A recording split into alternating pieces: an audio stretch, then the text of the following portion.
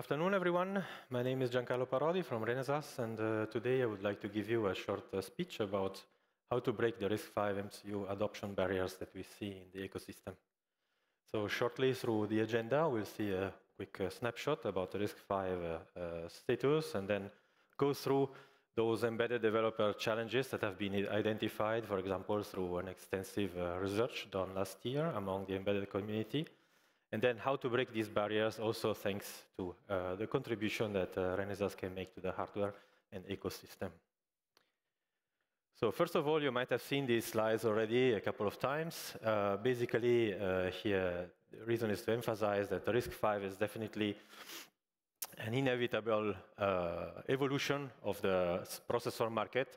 So there is some nice growth figures in terms of market share, especially in the IoT arena. But there are still challenges that developers will face when deciding to switch to a completely new platform. So what are these challenges? First of all, looking at the survey, almost half of the projects were incremental upgrades, where people just were adding new software features or simply choosing better or newer processors. And 1/3 of all these projects were somehow related to IoT, either at sensor level for industrial or mobile communication applications. C language is still dominant, and interestingly, improved the debugging process was one of the main concerns that was highlighted over all the questionnaires. Luckily and interestingly, Raspberry Pi, Arduino, so open platforms are really very popular when designing proof of concepts. And among the people changing processor, so switching the processor, half of them were choosing something from a different family or architecture or instruction set. So this definitely shows that there is a big potential for RISC-V to penetrate the low-end embedded market. More to that, looking at what are the criteria for to look for in a new design. Obviously, meeting the application performance requirements in the first place, but just below, it's tagged as most important thing, the debugging process and testing systems integration issues. So looking at a breakdown of all those topics, obviously the chip performance and I/O chip peripherals are on the top, because that's the essential requirement for any application. But all the bunch of concerns that is coming next has all to do with the ecosystem. So compilers, debuggers, processor debug support, the software in terms of middleware, drivers, existing code that might be available, hardware tools like emulators, boards, development kits. And at the end, it also comes to the familiarity with the architecture and the chip family, which might be a potential barrier if you're switching to a completely new domain. And last but not least, broad commercial support and even the reliable sourcing in terms of supplier reputation are judged as very, very important criteria. So how do we make sure that a poor developer can get into this RISC-V maze? So there are several issues here. First, obviously, learn a new IDE, a new platform, the availability of suitable tools, the support for this kind of tools. So is it a professional support? Is it community-based? The debug experience, so what am I looking for in terms of development? What is the software ecosystem around it? And what will be the migration issues that I might have for migrating my software to this new architecture? The supply, so is a long-term supply available of chips, boards, and systems? And finally, what will be the total investment cost? So even in terms of training and getting the engineering teams up to speed with the new architecture. So how can we make sure that all these issues get blown away? Basically, we need to break these barriers. So we have seen the ecosystem is key, and Renesas is engaged in developing the RISC-V ecosystem. How do we do that? First of all, we provide a free-of-charge development environment complete with compiler, debug stacks, configuration tools, and so on. And in parallel, we also partner with the market-leading supplier of commercial environments, production programmers, IDEs, and so forth. And this is continuously expanding. To easy the migration, we have to crush those adoption barriers. So it means availability of low-cost kits, MCU samples, application notes, training, and especially technical support needs to be as broad as possible. And also to abstract all the architectural details that might be an issue, especially at the beginnings. We provide some configuration tools that help you set up your microcontroller projects in all these aspects and generate quickly an application so that you can focus on the application level part of your software. And finally, as a reliable sourcing, this is a call really for renowned suppliers to support the ecosystem. And therefore, we do have commercial microcontroller products available with excellent quality, with excellent long-term support.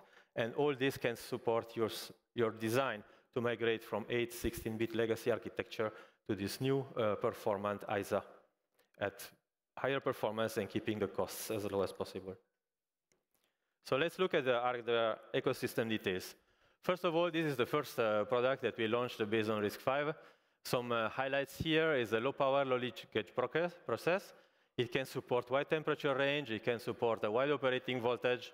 And as a few highlights in this design, it includes a Renesas own developed RISC-V CPU core with quite a nice performance, considering that it's just a tiny little 48 megahertz microcontroller. Has a rich set of analog digital interfaces and lots of safety and protection features. Among these, there are some clock monitoring on chip, a CRC unit, ECC on the memory RAM, independent watchdog, self-test routines for the ADC, and to enhance the robustness in the field, also some boot swap capability for firmware updates after deployment. These are just some few highlights. And the packages are really in a lot of different flavors, from QFN 48-pin down to a very tiny wafer-level chip scale package with just 16 pins. A little bit more details about the CPU itself. So on top you can see which extensions were implemented, which are basically very well suited for small, tiny embedded applications. A couple of highlights here are that although it's quite a simple design, so a two-stage in-order pipeline, we implemented a dynamic branch predictor, which is very useful for enhancing the runtime behavior and optimizing the control flow of your code. We have the usual standard performance monitors, but on top of that, also hardware multiplier and divider to speed up the operation of the mathematical instructions, and also stack monitoring. So you are able to detect a stack overflow in hardware through this feature, which is quite important to, let's say, enhance the reliability of the system. On top of that, some tracing, simple program tracing functionality. And also interesting, we implemented a fast CPU context switch feature through a register bank set, which is programmable. It can basically save and restore application level registers in one shot when you, for example, switch the context in an RTOS or entering an interrupt, for example. It supports hardware vectoring with priority preemption, NMI interrupt, and so on. What is this suitable for is really a broad market device. So given its low power, it can be used in a variety of applications. So from consumer appliances, remote controls, gaming accessories, building automation applications, or smart home, so fan controls, smart shutters, but also in industrial environments, so for sensors, board, power supply controls, process monitoring, and even for medical applications, so things like smart sensors, health trackers, and so on. Important is the ecosystem, so that's a snapshot of what we support today. So on top you see all the Renesas-related environment with the debugger, the Eclipse-based IDE. We support an LLVM compiler, and on the bottom you see the commercial partner that today already support the chip. So Sagar with Embedded Studio, IR with Embedded Workbench, and Ashling with the RISC-free SDK environment. Here on the right-hand side is also a special tool that I quickly mentioned before. It's called Smart Configurator. and that we'll see a couple of slides just to emphasize what this is. This is integrated into the Eclipse environment, but is also available at the moment as a standalone version if you want to create, for example, Sager or IR projects that you can then compile and build. And on the right-hand side, the FPB, so the fast prototyping board, which includes basically everything you need to start development, and we have a little bit more details on that as well. So a couple of words about a smart configurator. That is really a GUI environment that you can use to configure everything about your system, starting from the low-level stuff like pin assignments, clock assignments, all system-related settings, up to clocks, for example, and then you can add software stacks within the environment very easily, configure all the settings of a specific peripheral, and this tool is able to generate then the hardware abstraction layer for you on a specific API. You can display all the ping functionality, resolve conflicts automatically within the tool. It can also assign, as a small highlight, even symbolic names to your pins, so you can use that definitions in your application. And there is also something we call a developer assistant, which is basically a kind of inline interface where you can drag and drop APIs in your application code. So that is very quick and easy to, let's say, implement some proof of concept.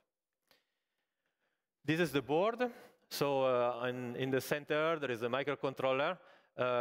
Interesting is that it has an on-chip J-Link debugger. So with this, with just a simple USB cable, you can start debugging your application. And it has a lot of expansion connectors for the Arduino system, for PMOD compatible modules, and also some footprint for an additional Groove connector, infrared remote control receiver, and also if you want to build your own daughter cards or prototypes, you can also use the breakout connectors that basically expose each microcontroller pin. So it's really easy to start with this board.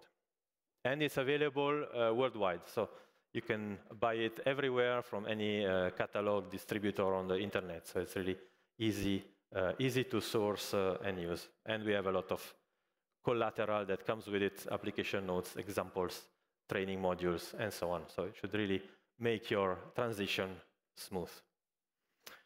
So then, as a summary, just to conclude, first of all, we have seen it's important to push and sustain the ecosystem. So first of all, this device, this environment is an ideal choice if you want to start developing and testing with RISC-V. It's an innovative chip, energy efficient, has cost advantages. So there is a lot of benefit in starting on this platform. And at the same time, because we provide this free of charge environment, you can really start at no cost. So you don't have to do any upfront investment to get started on the new architecture. At the same time, if you have already commercial environments that you use to develop on other architectures, for example, we also have support for all the major suppliers. So there should be no painful transitions even in this case. Smart Configurator, this very nice graphical tool, can help you in abstract all those implementation details that you might not be familiar with and might be an adoption barrier when you want to start experimenting with the chip, besides from reading maybe a 3,000 pages user manual. And the low-cost board is affordable, is available broadly, so it's really easy to get started, also thanks to the complete collateral that is provided on top of that. Okay, so this concludes my short speech. I hope it was informative. Thank you very much for attending, for listening. There is also a panel session on the outside, so I'm sure if you will have questions, comments, requests, please feel free to step by and we can have a conversation and exchange ideas. Thank you very much.